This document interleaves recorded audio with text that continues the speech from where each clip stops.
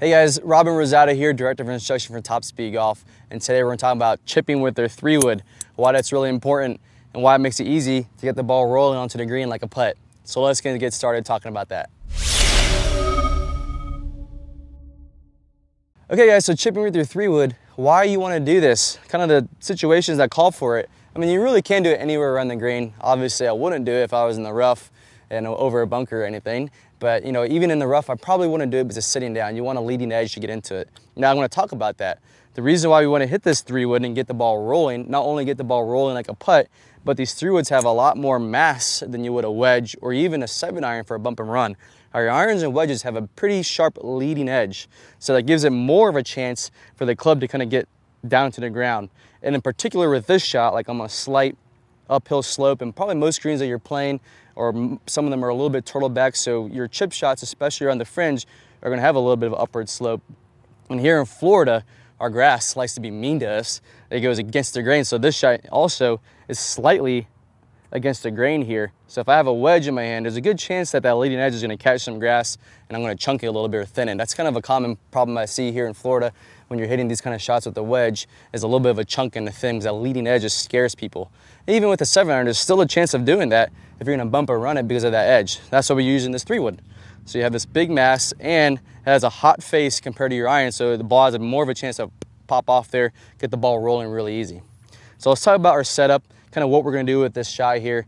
I'm going to do is I'm going to place the ball just about, have a narrow stance. Here's about middle of my stance here. It's going to be about half a ball up behind middle.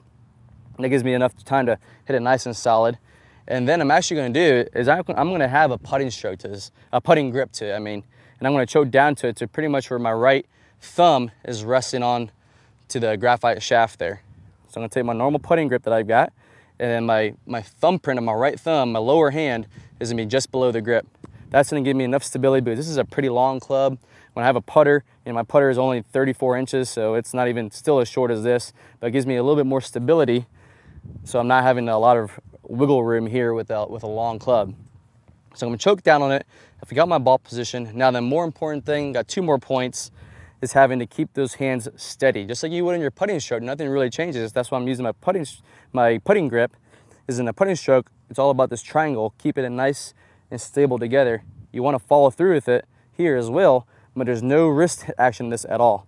And that's the trouble I see with chipping. So maybe this is why it's going to be easy for you, because when you're chipping, you have too much hands into it, causing you to be inconsistent.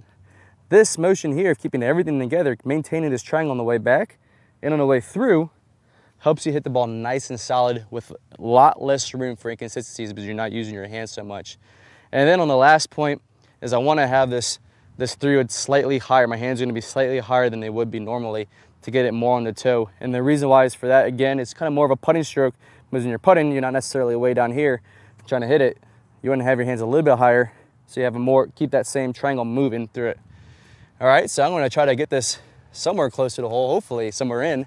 Get the ball rolling. This is really you're going to hear it roll into the rough, roll all the way up that slope there, and hopefully get somewhere near the green. Let's go and get started.